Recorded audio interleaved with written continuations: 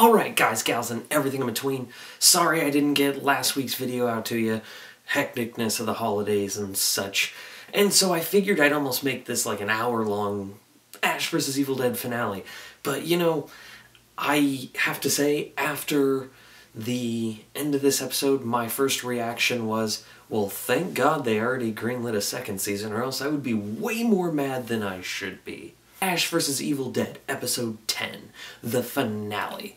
So, Ash, after all the millennials got killed off in last week's episode, which was cool, by the way, the fighting and all of that, they are left in the cabin for a final battle. Ultimately, Pablo's got like the Necronomicon on his face, and Xena Warrior Princess is actually the person who wrote the book, so she's the Dark One.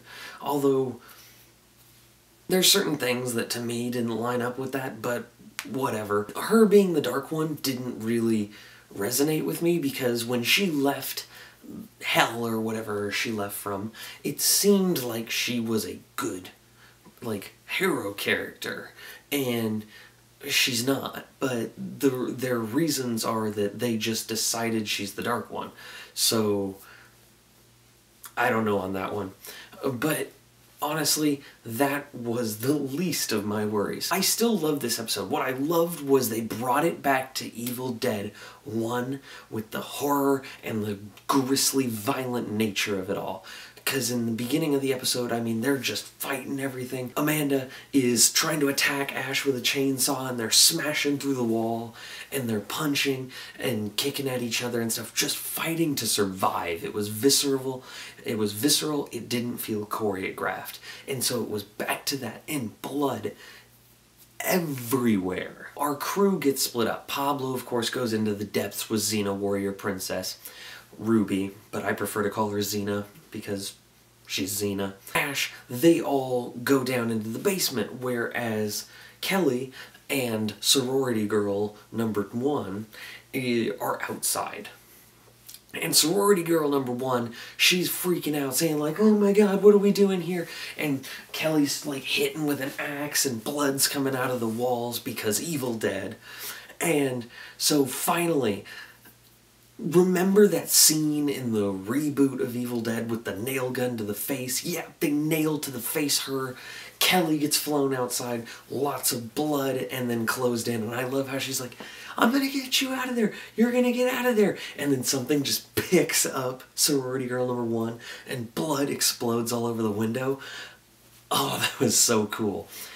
I love how they took it back to Evil Dead 2 with a lot of the comedy, where, and actually some Army of Darkness too, where, like, for example, Ash is in the basement and he's looking around, and the weird demon child, and he's like, I don't want to shoot you, and stuff, and then it bites him because stuff seems to bite Ash or, like, kick him, and he gets beat up. So he's fighting the thing, and then he's in there, and he's like, someone should put some soap in your mouth, or he said something like that, but just jams the gun in there, picks it up, and bam, and weird goop flies all over his face. That's the kind of stuff I love to see in a finale of Evil Dead.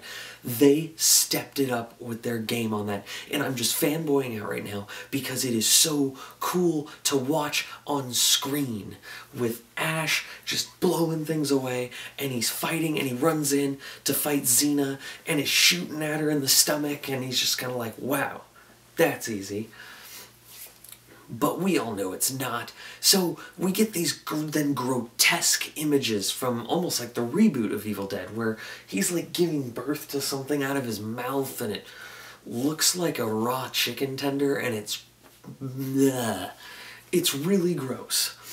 And that is the kind of thing I want to see in Evil Dead. Here's where we get to my issues. So we see Kelly being a strong protagonist, right? Burning the cabin down. We see Pablo between the Necronomicon and himself. What do we get with this epic fight between Xena and him realizing that she's like, you know, your mortal weapons aren't going to work against me. And he starts using her dagger on her and stuff, and then she's like, or we can call a truce. I just let evil reign, and you can just go to Jacksonville with your buddies and hang out there. What does Ash do? He's like, Alright.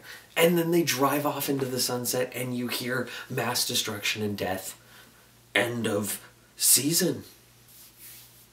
What? They're serious right now. That's how we're ending it.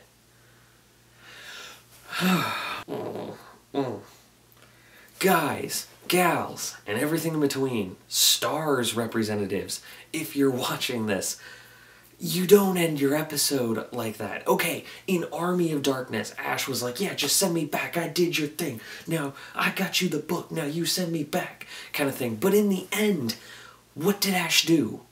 He stood his ground and he fought. Ash fought. He fought for what's right, for what's good. Ash is a hero. He's not some jerk who's gonna sit there and negotiate and be like, okay, fine, you guys can take it over, as long as it's under control. That's okay. Even though, clearly, she's betrayed him like 10 times in the past 15 minutes. But no, Ash decides because he wants to go to Jacksonville really badly that, yeah, I'm just gonna let evil reign. Oh, we'll fix it later. Ash wouldn't do that. That's not in his character. I mean, he stood and fought in Army of Darkness. He didn't want to be there in Evil Dead 2, but he still fought and he helped everybody he could. Even though he didn't necessarily like them, he still tried to save them. Why? Because he's a good person. He may be a deadbeat loser. As we've established in this show, he's kind of a bit of a loser sometimes. But he still is a hero. He ultimately doesn't want people to get hurt. He wants to help people. He wants to fight for what's right. This goes against everything about the character, and it left a bad taste in my mouth at the end of the season. I love the show. I love this season. But if you could just cut that last 5 minutes out, throw it away, and have a heroic battle where all of a sudden maybe Ash is like, but that baby won't work. And shoots her. Something. I don't care. It would be better than what they gave us. The rest of the episode, perfect Evil Dead. Perfect. That last 5 minutes left such a rotten taste in my mouth. It really made me mad. I'm still excited for Season 2. Of course I'm going to watch Season 2 and review it for you guys as it comes out. But seriously, Ash wouldn't do that. If you're going to make a Season 2, you're going to need Ash to be a hero again. He's got to be better than that. Don't just make him a loser because it's funny, because Bruce Campbell's an amazingly funny person. Make it count. Because if this were just one season, this would be a horrible ending, and it would be one of those TV shows that everyone talks about as like, oh, but that ending was horrible. Do not let Ash vs. Evil Dead have that. You're better than that. Alright, guys, gals, and everything in between, now that my little rant is over, I still love this season. I love this show. I can't wait to see Season 2. What do you guys think? Are you going to stick around for Season 2? Don't forget to like and subscribe. Got plenty more videos coming to ya. Hail to the king, baby.